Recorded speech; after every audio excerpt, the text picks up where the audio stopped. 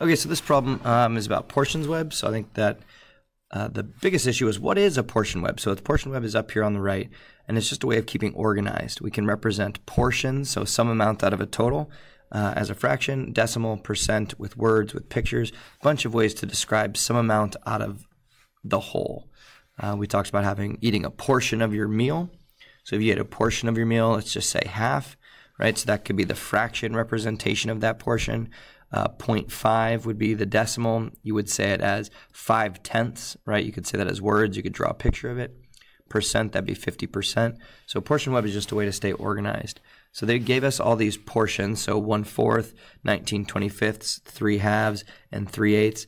I just want to do a couple of them. When given a fraction, you can either turn it into a percent at first, or you can turn it into a decimal. If I can easily figure out, well, what is 1/4 written out of 100, right? If I can use the giant 1 to make that happen, I'll turn it into a percent first. And in this case, I can. I know that 4 quarters make $1, so 4 times 25 is 100. If I multiply the denominator by 25, I need to multiply the numerator by 25 to keep them equivalent fractions. So 1 times 25 is 25 hundredths. 25 hundredths. That's how I'm going to write it as a decimal, 25 hundredths.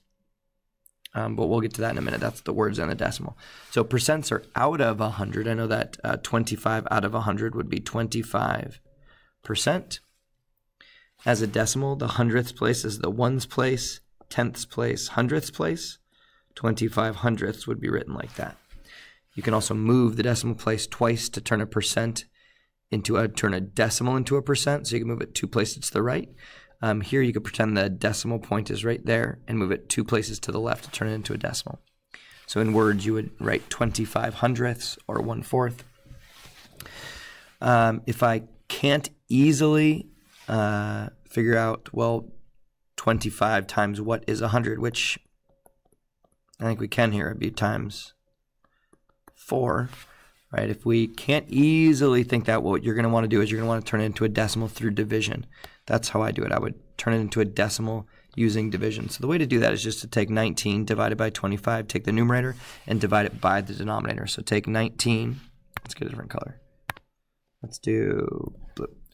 Let's do 19 divided by 25.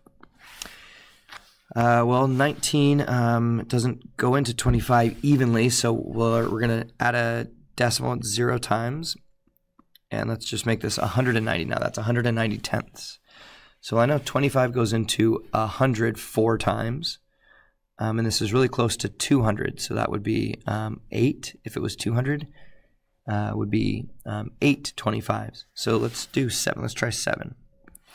And 7 times 25 would be 175.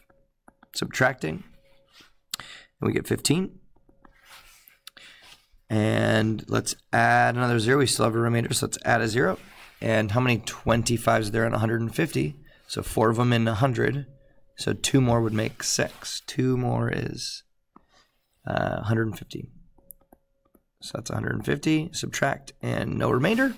That's our decimal right there. That doing 19 divided by 25 gets us our decimal of 76. And how you would say that is 76 hundredths. So this is equal to 76 hundredths, which is the percent, 76 out of 100. 76 out of 100. So I'm going to leave the other 2 for you to do. Hope you enjoy. Have fun. Catch you around. If I can figure out how to pause or turn off this video. It's kind of,